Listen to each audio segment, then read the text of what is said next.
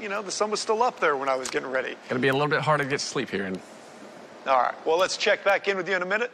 The Alaska Club, along with every other gym, yoga studio, or bar class, was, of course, affected by the COVID-19 pandemic, and in ways it still is. But as you'll see in this next story, they've tapped into an emerging technology to help keep their workout warriors safe.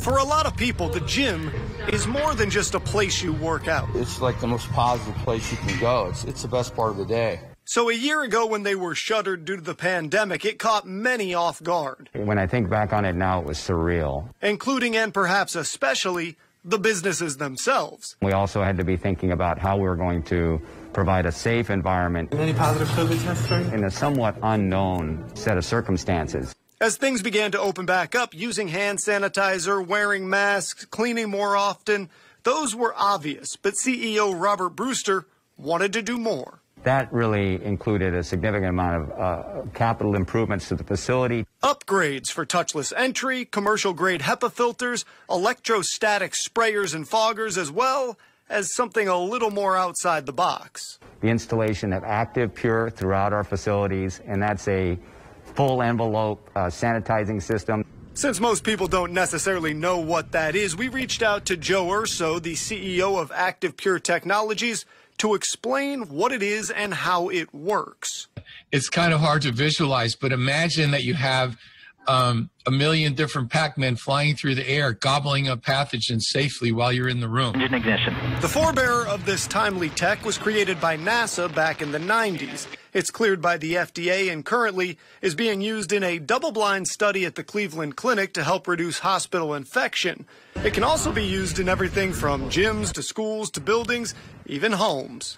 And on average, it costs about $1 a foot to put the technology into a location. As for its efficacy, in testing, the numbers are impressive. According to the Active Pure website, it kills a significant amount of pathogens, but its real-time application at, for example, the Alaska Club, is tougher to parse out when combined with everything else they're already doing to keep people safe. Well, there's not a perfect way to do that, but we know that we've had over 800,000 visits to the facilities since we've reopened, and that the pandemic has been underway.